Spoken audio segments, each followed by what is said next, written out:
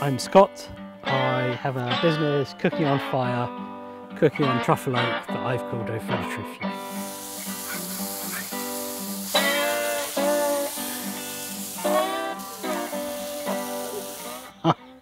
I generally don't know how I came about it. I started doing a bit of cooking for some of the gîtes we have, but actually it wasn't particularly worthwhile because we had 2 gîtes, and one was for 8 or so and one was for 6 or so. And then we had the idea of putting the 2 gîtes together, and all of a sudden we were at 14 to 16 people.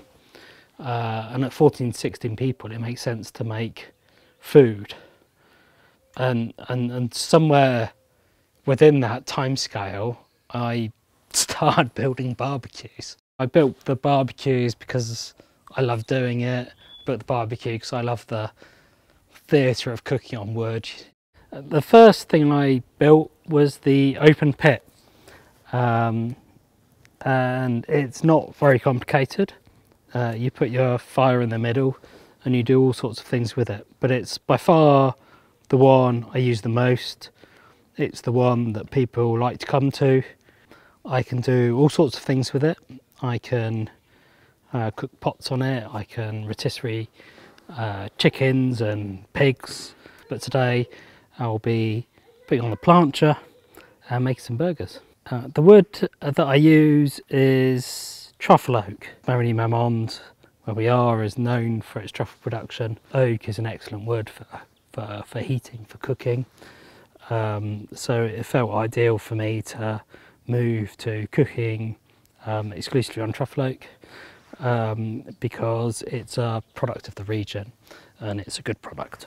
The next cooking equipment I bought was the smoker, and this is a hot smoker. It's a firebox at the bottom, so your fire goes in there and then you cook the food at the top. So here you're hot smoking things. You can use things like pulled pork, briskets, short ribs, sausages. It's very much an American style of barbecue.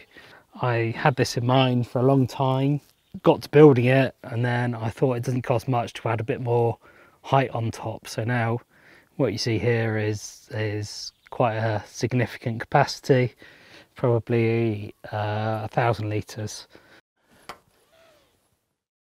The table isn't a barbecue at all, but it's probably the most convivial thing I've ever built. When the fire's going, particularly the open fire, people love to come down here.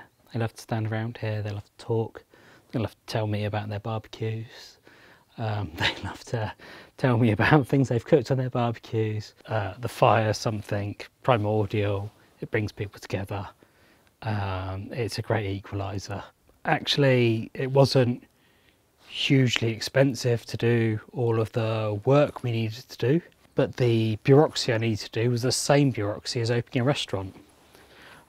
So I went through with all of that, and at the end of it, it turns out I opened a restaurant. I have something that I can serve my guests when we have guests, and I have also something where I can operate a full restaurant when we don't have guests.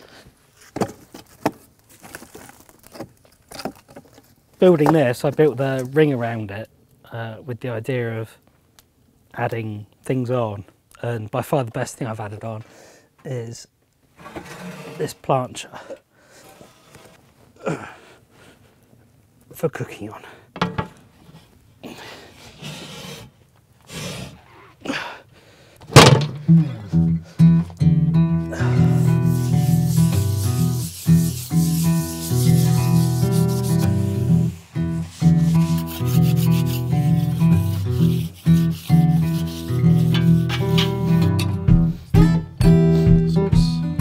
The thing I really liked about doing the burger competition is to show people in a rural area that I can bring a burger to Marigny-Marmande that's as good as a burger you'd find in the city. You know, it's up there. I've got a bit of paper or an aluminium plaque that says that it is. And that's not something people around here are used to. But the first time I did pulled pork, I got like 4 customers. It was brutal. I mince the beef and broil the balls myself. I make the bread myself. It's potato bread, so it's got mashed potato in it. And I also make the cheese. That means I take normal cheese and I turn it into burger cheese, which is a process by which you turn cheese into plastic cheese. That means that rather than separating when it melts all gooey. My memories of burgers are fast food burgers. I think all of the interest in burgers is fast food burgers. I think bistro and brasserie burgers are shit. They're trying to be gastronomic, and the last thing a burger is gastronomic. It's the most democratic food in the world, which means it's accessible to everyone, which means it's not gastronomic. If you like beef and you want something gastronomic, you have a steak and have a burger. The reason I built the kitchen here is because it was the cheapest place to build it. It's good that it's near my barbecues, but equally it didn't need any foundations.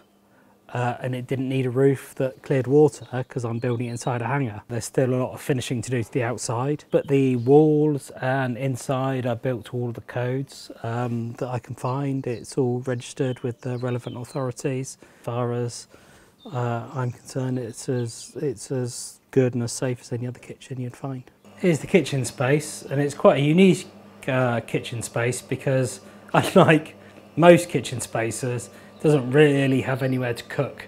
Essentially it's a prep area.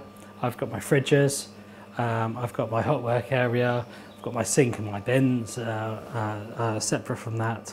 And the most important part of what I built here is the fridge, and there's a way of thinking about it. The whole room is just for the fridge, and the fridge has got 4 compartments where I can have dairy, meat, vegetables and prepared foods. My plan is, as I move forward, to move all of my cooking outside, which sounds strange to cook, but when you can cook with fire, why would you want to cook inside? Oui, ils sont gentils. Enfin, ils sont gentils, ils sont gourmands.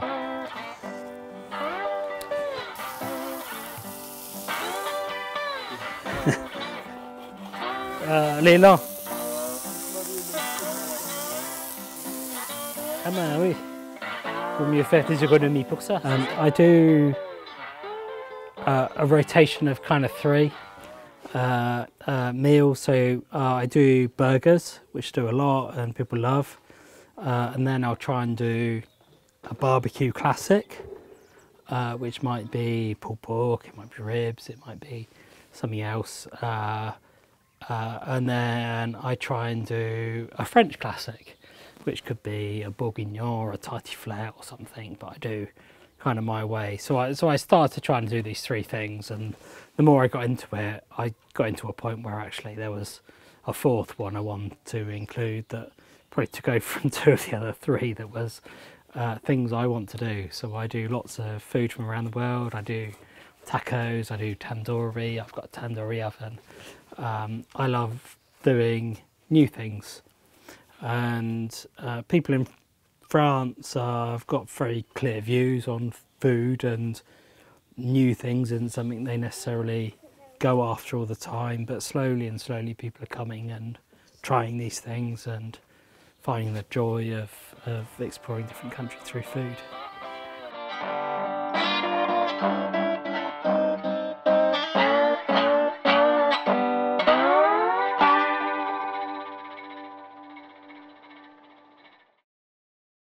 A big thank you to Scott. I have to say that those burgers were delicious, and I've tried some of his other takeaways and they are also magnificent.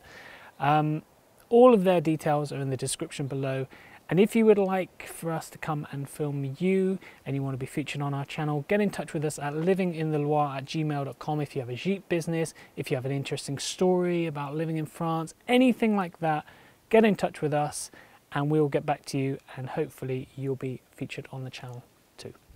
See you soon.